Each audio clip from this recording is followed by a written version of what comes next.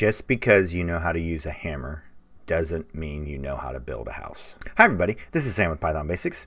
And as you can see in today's video, we're going to be spending a lot of time talking about a conceptual type of question. So, what do I mean just because you know how to use a hammer doesn't mean you know how to build a house? So I've actually been thinking about this for a great deal of time. Actually, I guess I started talking about this maybe a month ago now. Gee whiz, 6 weeks ago? So this question right here about the stadium, this is an actual, the reason why I think I'm obsessed with this is as close to a test question as I can see as a real life question that you may get asked to program. So let's really deep dive into this. So what am I talking about? So I hear a lot of comments on Discord or on the YouTube channel that I know how to use, I know Python, what do I need to do next? So let's use the equivalent of the hammer. Well, a hammer is a for loop, then you know how to saw. But one thing that the tool you don't know maybe to think about is like the measuring tape. How to measure a board, and then how would you use the measuring tape, the saw, the hammer all together to build a wall inside the house, and you build pieces of it. So all the walls, they would look different, be different sizes, but you would assemble it in the same technique. So you would repeat things. The size and the shape would be different, but the same structure, the same number of boards at the top, same number of boards at the bottom. The boards separated the same amount of length, but the thought process that goes into it, then you put the four walls together. So what I really am becoming obsessed with teaching and talking about this is problem solving, laying out and understanding. Actually, let's zoom in here.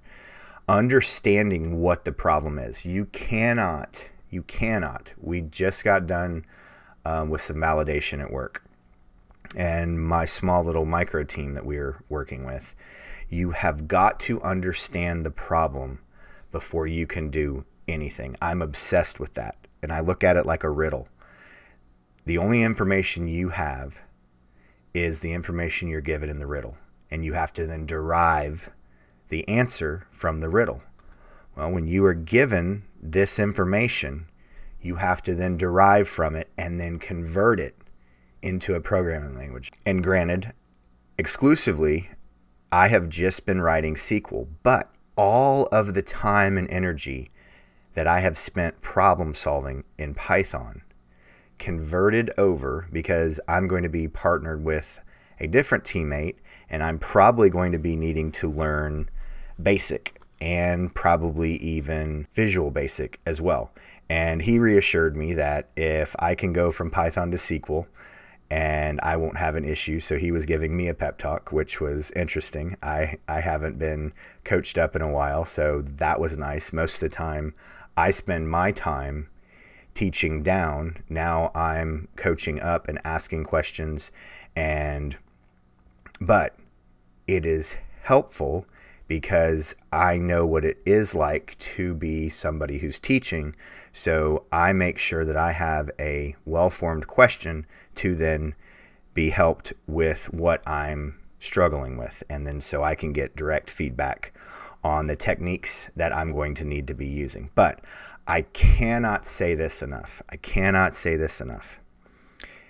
It's all well and good to learn as much Python, but if you're not putting it to practice, if you're not practicing building walls, and there are plenty of platforms, you can search those on your own.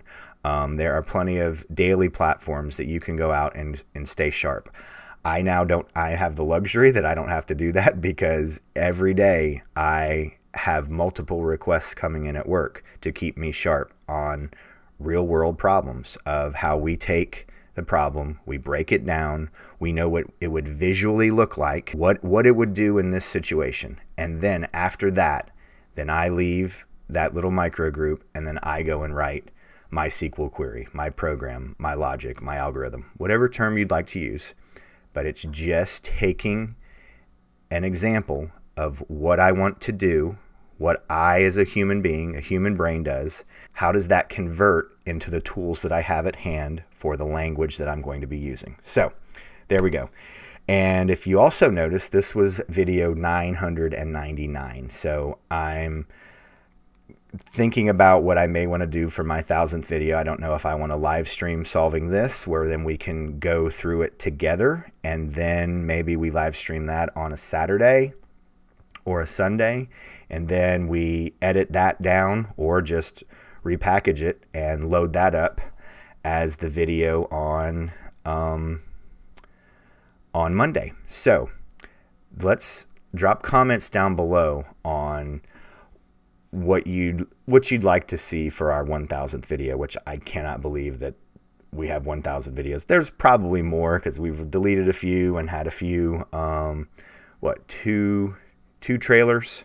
So there's a couple more, but actually on the YouTube channel for episodes of programming, this is episode 999. But please, please, please go ahead and give this video a thumbs up for me and hit that subscribe button and the notification bell. And please jump over to Discord because we have a lot of conversations over here, and I think they're all helpful.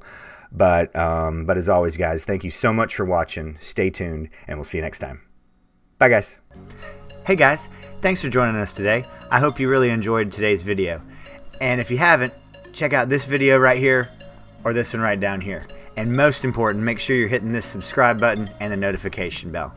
Thanks again for joining us, and we hope to see you next time. Bye, guys.